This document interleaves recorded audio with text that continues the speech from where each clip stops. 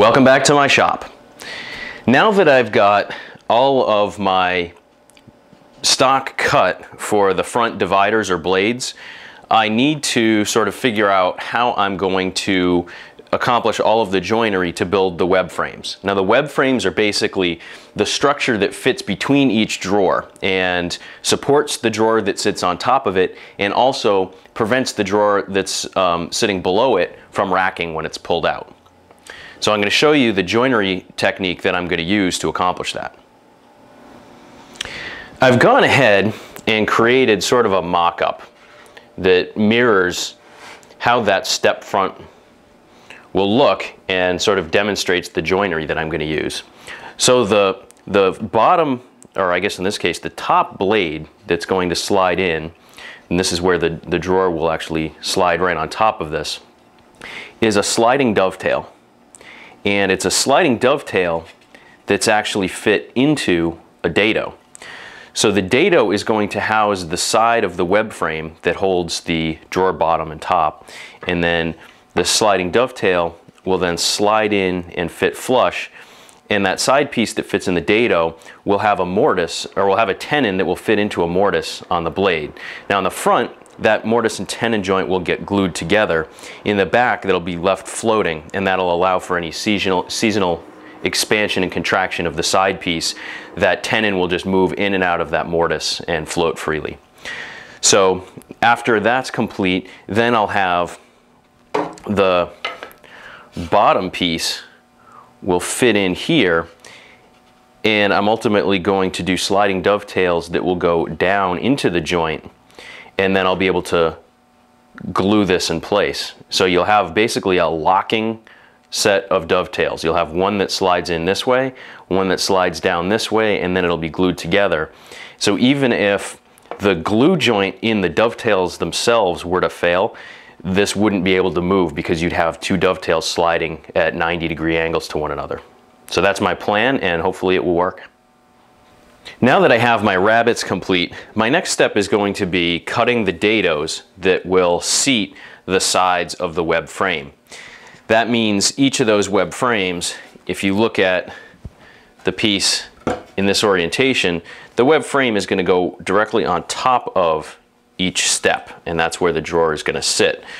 So in order to avoid any confusion when I actually cut the dados, I'm just going and marking exactly where each dado should be. That way I know that I'm not putting my dado in the wrong spot. And then to completely idiot-proof the process, I'm just going to put some black X's right where that dado is, so that there's no way I can put the dado in the wrong place. Now hopefully I didn't just jinx myself by saying that. If you've seen my media cabinet episode a few projects back, this will look familiar to you. This is my basically my dadoing jig, and it provides a nice square reference surface, and this thing is built so that it's easy to set up the exact right thickness you need, and then it's just used with a router blade or a router with a bushing installed in it that rides along this edge, which is slightly rabbeted out to accommodate for the thickness of that bushing. Because the sides are stepped on the front, I'm going to have to register this T-square against the back of each piece. One thing I do need to be careful of is that as I cut this dado, and my router is going to be going in this direction, it's going to be exiting at the front of the piece because I need to register the T-square on the back.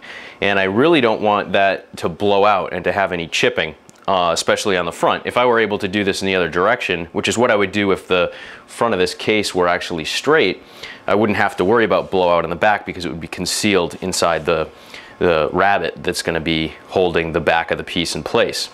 So what I'm going to do in this instance is use one of the pieces that I cut to actually measure out my steps in the first place, and I've got a little bit of double stick tape right on the side. So I'm going to register it up against that step, making sure that it's flush with the face of the side, push it in place, and then just take a clamp and make sure that it's nice and stuck on there, because double stick tape is usually pressure sensitive. So I want to make sure that that's not going to move when my router blade exits the piece. So with my patented blowout prevention device installed at the end there, I just take my T-square and line it up with the marking gauge or the marking knife marks that I already made. And then I just clamp the square down. Now I've got my router fit with a base that will accept a standard Porter cable bushing, and I have a 1/2 inch bit in there. Now the dado we're going to be cutting is going to end up being 5/8 of an inch, so it just needs to be smaller than the diameter of the bushing, and it needs to be smaller than the final width of the dado for this to work.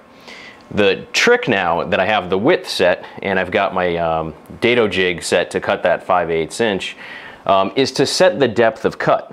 Now you can see how far the bit is extended right now.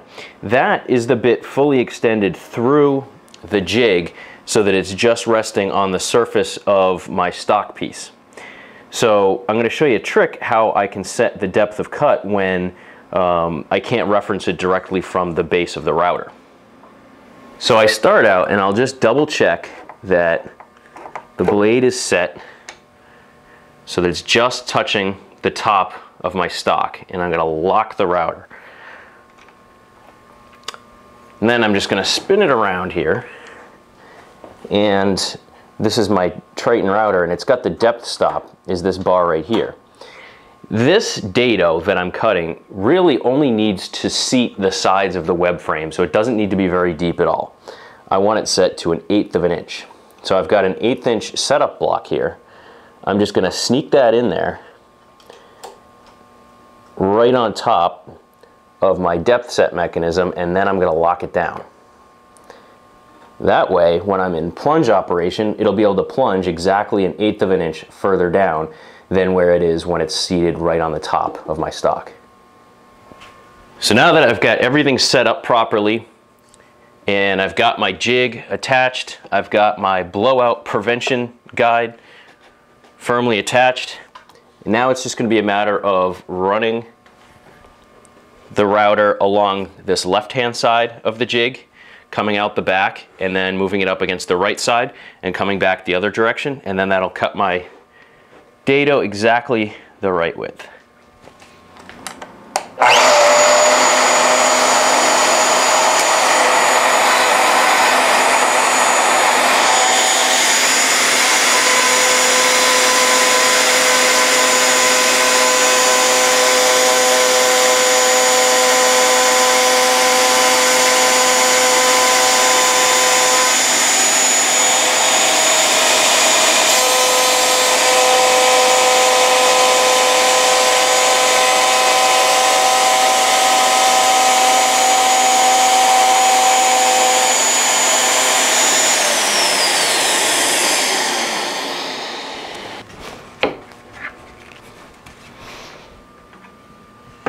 And there I've got a nice dado.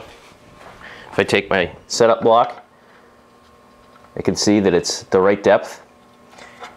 And I've also got no blowout on the front because I used my fantastic blowout preventer. You can even see that had I not used the blowout preventer, this piece here, look at all this blowout. That would have been right on the front of the carcass, and that's not something that you want to see.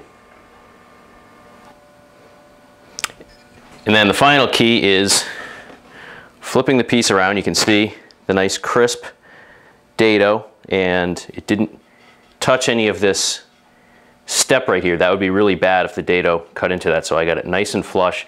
And then I've got my piece of test stock, and I can see that that slides right into the dado. It's a nice fit. So in order to cut my sliding dovetails, there are a few things I need to take into account. Now I really can't use the same kind of dado jig that I used before to cut the dovetails, because it's just going to be one single pass through, and I need to make sure I have the depth exactly set. In order to make the process a little bit easier cutting these sliding dovetails, I've taken a piece of 1/4 inch plywood, and this plywood is basically the exact distance between the edge of my router plate and the edge of the blade. So that's going to be very useful for me to use in order to set up the fence that I need the router to ride on in order to cut these sliding dovetails. So in this case, I'm going to use this clamp and cut, and all I have to do to set this up is get that piece of plywood lined up exactly with the edge here. And that's going to mean the bottom of my dovetail, or the bottom of my dovetail socket in this case, will be perfectly aligned with the edge of the dado.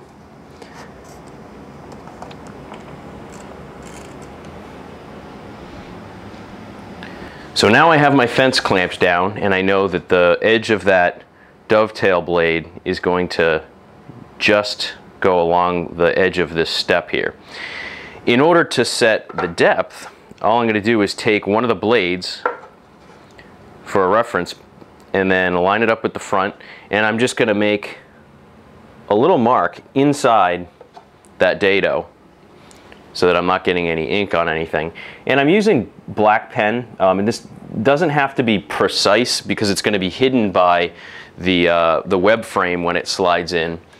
But it needs to be reasonably accurate, so I need something that's visible and relatively accurate, and a Sharpie makes a lot of sense in that case. Now the last thing before I start cutting, it's going to be really important because this is the very front of my piece that I want a really nice crisp dovetail socket there. So I've got another piece of double stick tape on a piece of scrap, so I'm going to snug that right up against it. And just like I did before, I'm going to adhere that on there, and that'll prevent any blowout when that dovetail bit goes in. Now I'm ready to cut that dovetail socket. The only important thing to remember here is that I need to keep the edge of my router base plate flush up against this fence. So I want to apply a little bit of pressure to the right, not so much that this thing's going to move, but enough so that I don't accidentally wander to the left, because there's nothing preventing my router from moving to the left. So I'm just going to give a little bit of pressure to the right through this cut. And then I'm going to be looking down through the top so I know where that black line is, so I know where to stop my cut.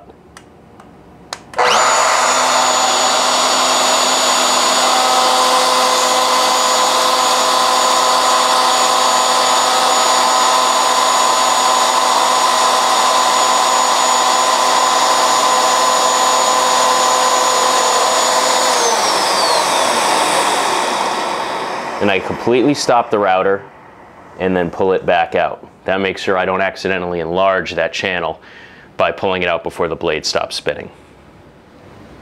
Now if I just pop off my clamp, twist off that sacrificial front piece, peel off the remaining double stick tape, I've got my channel all cut. Cleaning out these sockets is actually a pretty easy exercise, believe it or not. All I have to do is kind of set my end point, and I'm fairly generous where I set the end point. I'm using a 1/2 inch chisel here, a little bit carefully, just kind of scribing that end point line, and then I just use my 1/8 inch chisel and just sort of run it along the inside of that dovetail wall, or that socket wall, and let that wall kind of be my guide for driving that in. And then I can just go back in at an angle here and clear out that waste. And this is a pretty easy process, especially given how soft butternut is.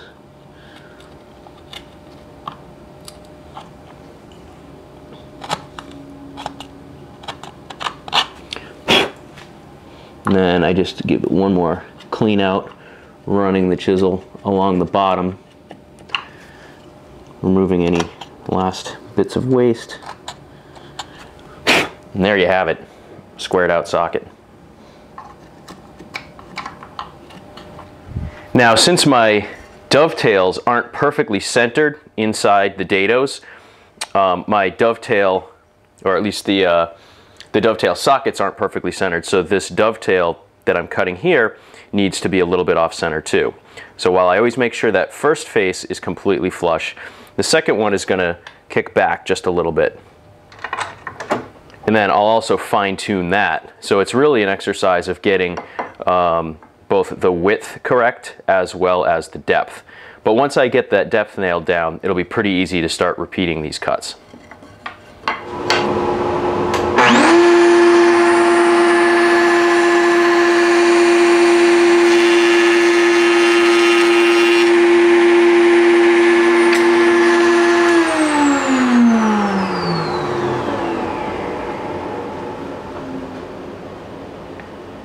So I don't know if you can tell on the camera, but that dovetail is slightly off center.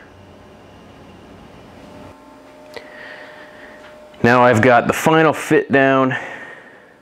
I've got my sockets squared, and now these sliding dovetails slide right in.